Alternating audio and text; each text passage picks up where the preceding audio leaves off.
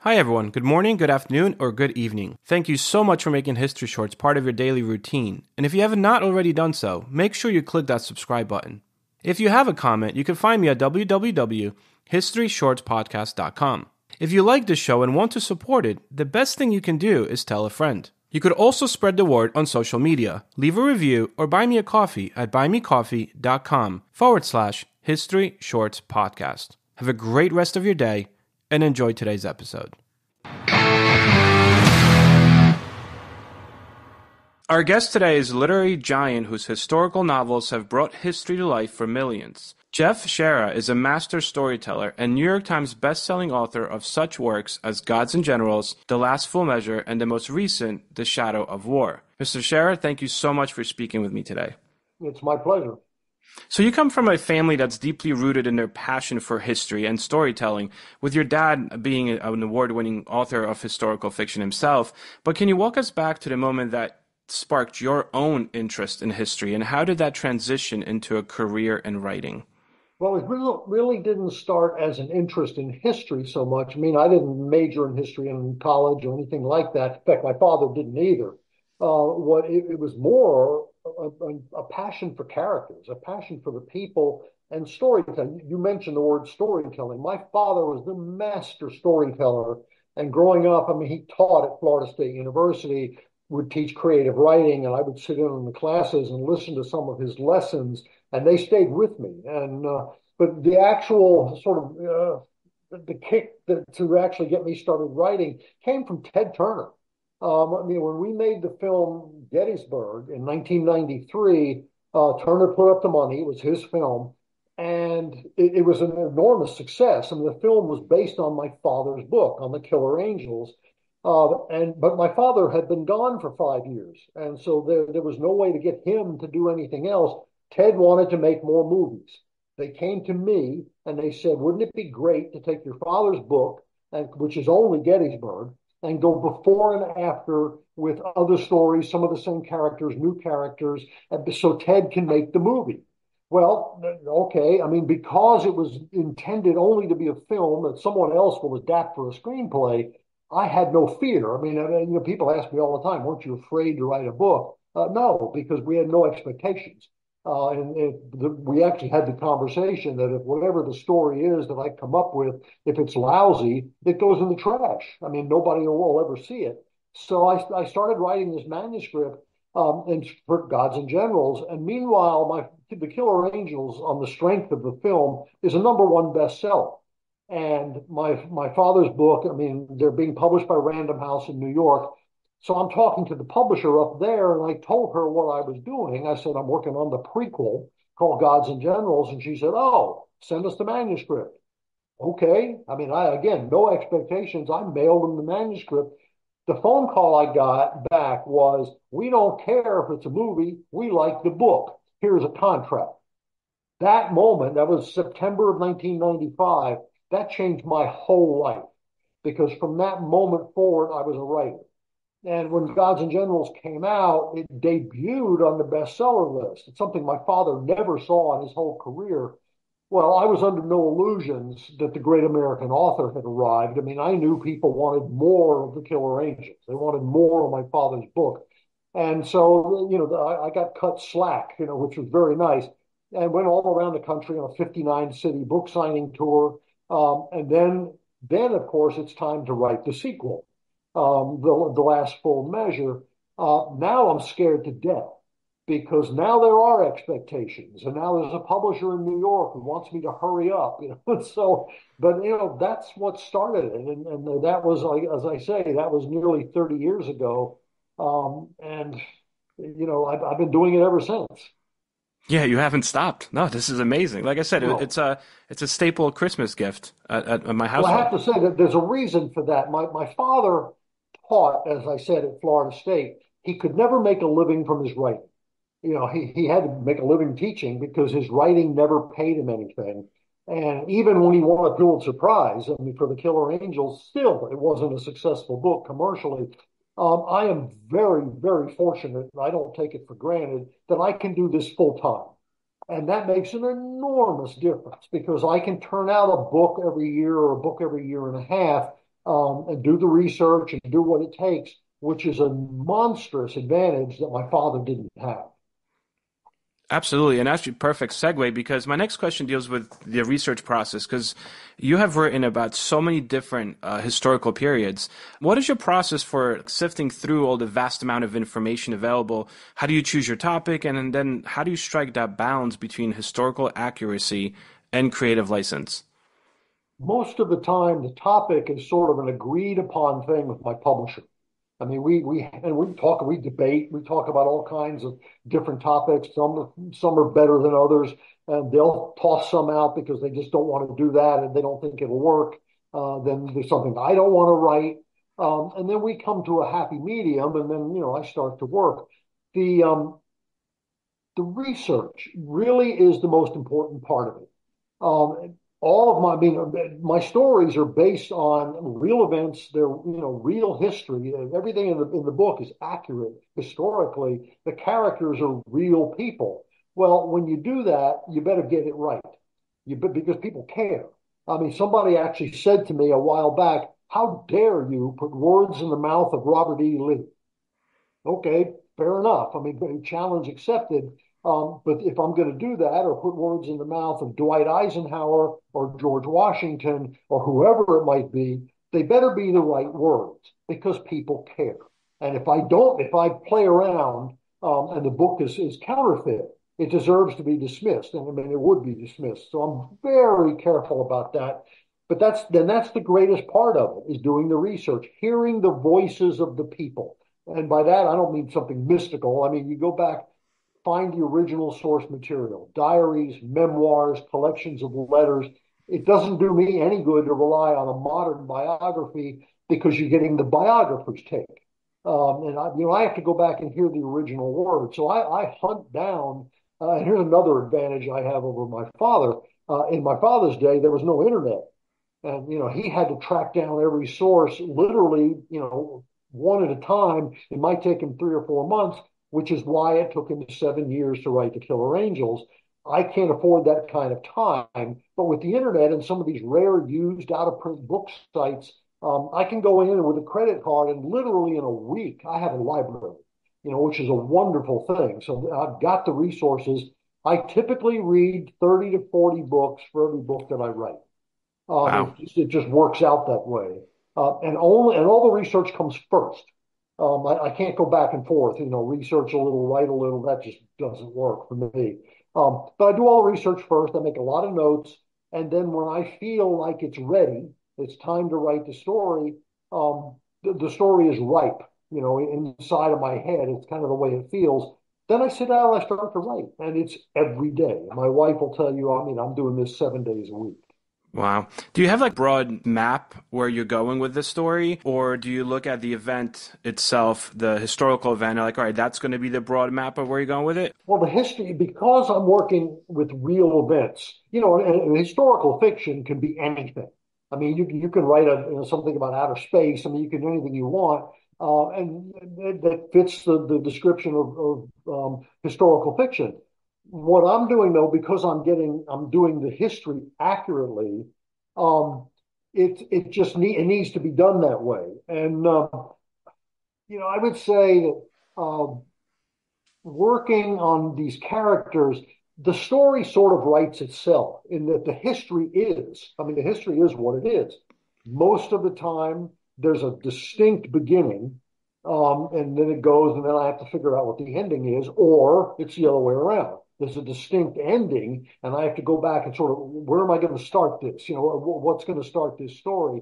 But I've never done an outline. People ask me that all the time because apparently that's what they teach in some creative writing classes is that you need to make an outline. Never have.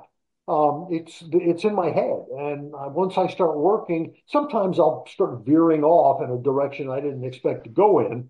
But that's okay. I mean, if that's what I have to do, I don't stick to a blueprint inflexible. I mean, I'm not inflexible about here's the story I want to tell and it's got to go like this. No, I'll vary all over the place. So I guess the next question is, Your stories are so character driven. You give life to these historical figures. It's almost like they're dry on paper somewhere else, and you kind of breathe life into them, which is amazing. It's such an amazing skill. Is there any favorite character that kind of really stuck with you when you were working, and even long after you were done writing the book and moved on to others? That one character that just kind of you felt like you really had a connection with when you were writing your book. Yeah, that's an easy one. It was Ben Franklin. Well, I did a two-book set on the American Revolution, and again, I'm searching for characters because when you go back that far, there's not that much material for doing research. And I found Ben Franklin's autobiography. I found an account of somebody else who was there. I have Lafayette's biography. I have Light Horse Harry Lee's memoir that he wrote in 1812. When Robert E. Lee, his son, was barely born. But these are the things I need. But in going and doing Franklin, I had so much fun because he is the real American. I mean, he's the first real American, whether he's in England, which is where he is before the war starts, and then when he's in Paris trying to convince Louis the 16th, come into the war on our side, and then everything in between. And his relationship with his son, which is bad, his relationship with George Washington, which builds over time, the rivalry with John Adams. I mean, it's good stuff. And besides that, he's funny. You have to have a certain amount of fun. I mean, when I did a book on World War One, and you think about World War One, it's the most grim 4 years in human history. I mean, it's just a horrible time. Well, I did the book. Well, if you write a book like that, that's grim, page in, page out, and you never, everything is grim, nobody's going to want to read that. After 20 pages, people are going to put it down. There's got to be humor. And I found humor in that story. And that was so great. And with Franklin, he gives you so much of that.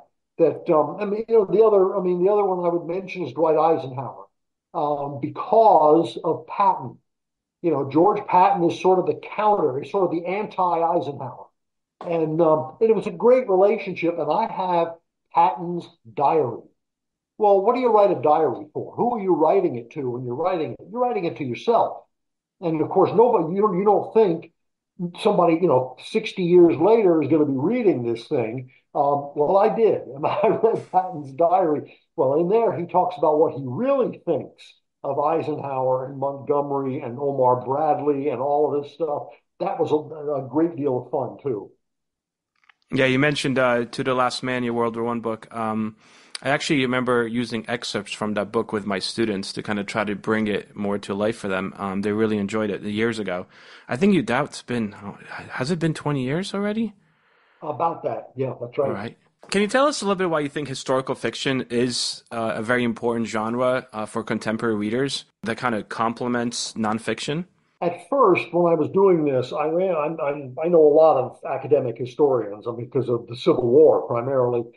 And I ran into resistance. I ran into people sort of dismissing what I did because I wasn't, I don't have the PhD and I'm not a purist and all of that.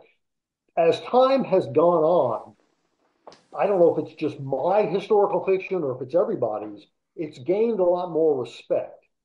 And what I'm hearing now, and I'm going to give you a perfect, a little aside here. I'm speaking at the Lincoln Forum in November 18th. The Lincoln Forum, you talk about it's the ultimate in Lincoln historians getting together, and there's a pile of them. And they used to be really dismissive of me. Now I'm speaking. Now they're bringing me in there to do a panel to talk about the benefits of historical fiction. So it's come a long way. I think the reason for that is historians realize that if you write a book that could be used in a classroom as a textbook, nobody outside that classroom is going to want to read that, and probably three-fourths of the people in that classroom don't want to read it. So if you read something, I've done or somebody else has done, where you get, and this is what I've heard from teachers that started using my books in their classroom, which is an amazing thing. I mean, it adds to the responsibility I have to get it right. Get the facts straight. You can't screw around with history. You have to be honest about that. But if you can give, and this is what the teachers have told me, if you can give the student a character that they can relate to, or you just tell them a really good story that hooks them, they don't even know they're learning the history. And I mean, I've heard that a lot. And so, I mean, I pay attention to that when I write, with it always in my mind that, it's very possible that somebody in the 11th grade, a couple of years from now is going to be reading this. And so, okay, how does that go? I mean, and how do I make it readable? How do I make it more interesting, and still tell the story?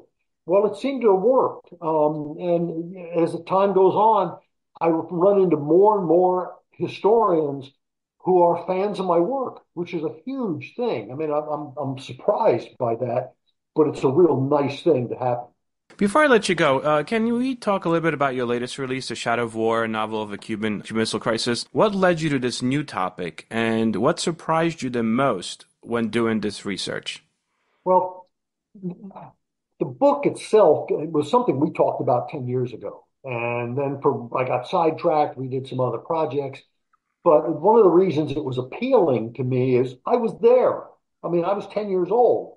And so I remember what it was like. And I was in Tallahassee, Florida. Anybody who reads this book will see that there's a college professor and his kids in Tallahassee, Florida. Well, it's not giving away a great secret who those people represent. But I mean, I can remember the thing about Tallahassee, it was on the route for the Army sending all the trucks south, all the big deuce and a halfs, the green trucks filled with troops going to Key West, going to Tampa, going to Orlando. And they came right through Tallahassee. So for 3 days, nonstop, these trucks came through. It was terrifying. And then I had the neighbor who built the fallout shelter, who actually convinced himself and his family that a 20-foot by 20-foot concrete block box underground will save you in the event of nuclear attack. And the question always was, how long do you have to stay down there? And how much food do you have to take? And don't forget the can opener. All of these kind of this silly, some of it sounds silly now, and it wasn't silly at the time. What do you do with sewage? I mean, things nobody wanted to talk about at the time. And I knew a guy, one of my neighbors, building that thing. And that story is in the book. And there's quite a few things that happen around that town that, I mean, duck and cover. Anybody my age knows what duck and cover is. The ridiculousness of a teacher telling you, you're in a classroom, climb down, get underneath your desk, put your hands over your head, and I'm going to close the curtains in case there's a nuclear attack. I mean, and people hear that today and they think it's utterly idiotic. They're right. It was utterly idiotic, but we did it. And so there was all, that part of it, the personal part of it really appealed to me. The other thing is this, I've done nothing but war books up till now. My publisher told me about 3 or 4 years ago, it's time to get away from that. You've sort of run that as far as you can run it. So we started looking at other ideas, and I did a book on Teddy Roosevelt, which is not war. I mean, it has war in it, the Spanish-American War, but it's not a war book. And so that went over very well. And the Shadow of War, the Cuban book, was next. And again, it's not a war book. Thank God it's not a war book because we wouldn't be here to talk about it if the war had happened. But the war came close. And a lot of people, even people who were alive at the time, don't really understand how close. I mean, how close it came to nuclear annihilation. I mean, the world would have ended. And, there were people on the Russian side telling Khrushchev, push the button. There were people that one of the Joint Chiefs of Staff was telling JFK, push the button, strike first. And then the concept of a winnable nuclear war. And I actually heard somebody say this. We could start the war. We would lose 20 to 40 million people, but we'd wipe them out. And that was an acceptable number to have a winnable nuclear war. I mean, that's incredible. But at the time, that's the way people were thinking. I have Khrushchev's memoir, which is fabulous. When I was a kid, Khrushchev was the bad guy. That's all you knew about him. Is he was the evil Russian guy. In fact, he's a three-dimensional human being. He's got a grandson. His son. Actually, his son is the one who smuggled the manuscript out of Russia, and it was translated into English because of Sergei Khrushchev. His son just passed away a couple of years ago. I mean, there's great material. But I was drawn to, I don't tell this from JFK's point of view. That would have been easy. I do it from Bobby Kennedy's point of view, senior, sorry. And because he's there and he's seeing his brother and what it's like for his brother to go through all this stuff. Because, JFK's got to make the decision. He's the ultimate decision maker of what's going to happen and the pressure of that and the people around him giving him advice. I mean, this is an incredible story. My main goal in telling this is not to tell it to the people who already know, but to tell it to the people who don't. People, 30-year-olds, Gen X or, millennials who have no idea what really happened then. And they need to. They need to know because it could happen again. And there's a lot more players on the stage now than there were back then. I mean, when you've got, between North Korea and India and Pakistan and Iran and Israel and, besides Britain and France, all these people, they all have nuclear weapons now. That's a little tougher to manage. So I want people to read this and understand that this could happen again if we're not really, really careful.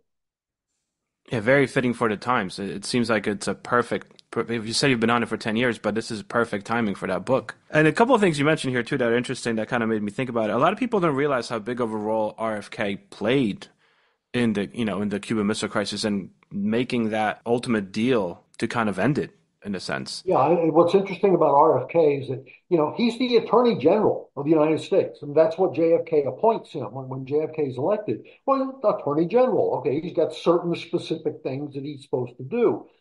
He ends up because JFK realizes that his brother, is the one person he can trust more than anybody else. And so that their relationship is based on that. And that's huge. And then at the end, I won't give it all away, but I mean, Bobby's the one who makes the deal with the Russian ambassador. Usually that's the job of the Secretary of State, Dean Rusk in this case. No, it's Bobby who does that.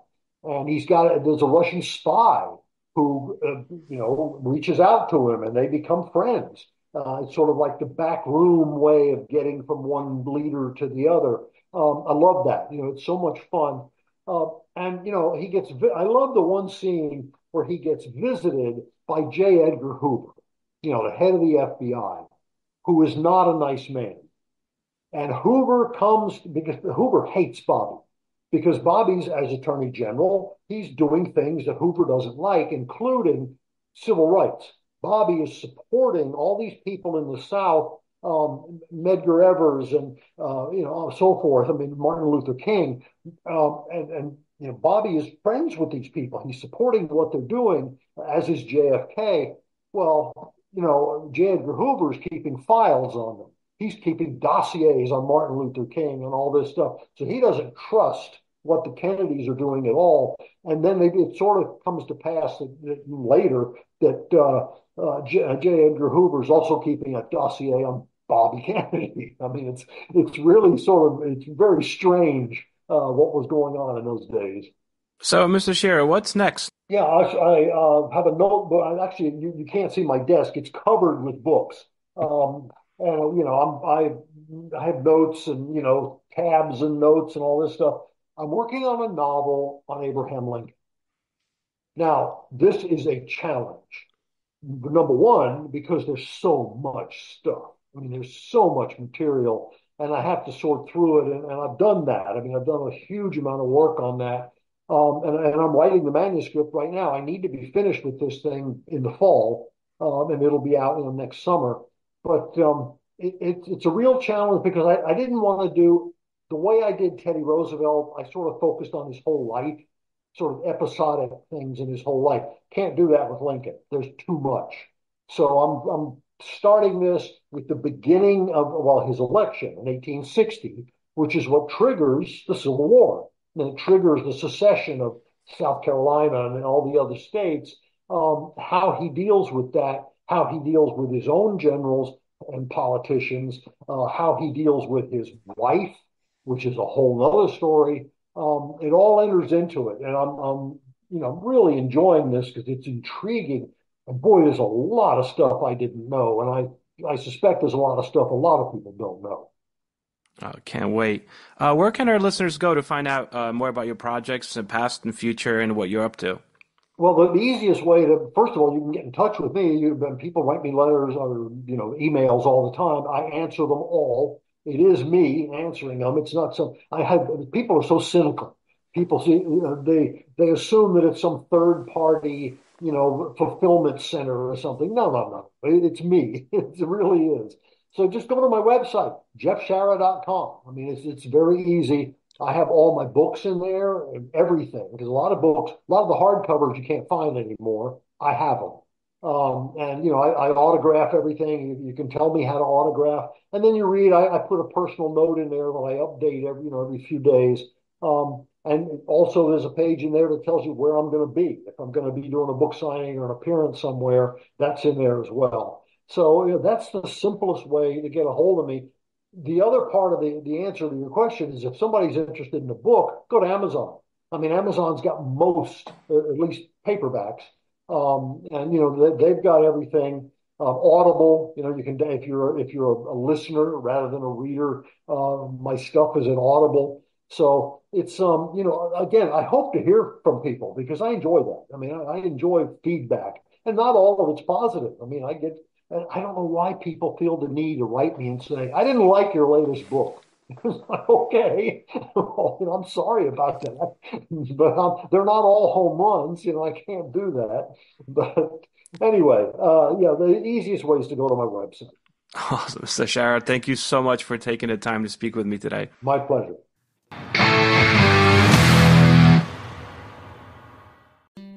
Hello, everyone.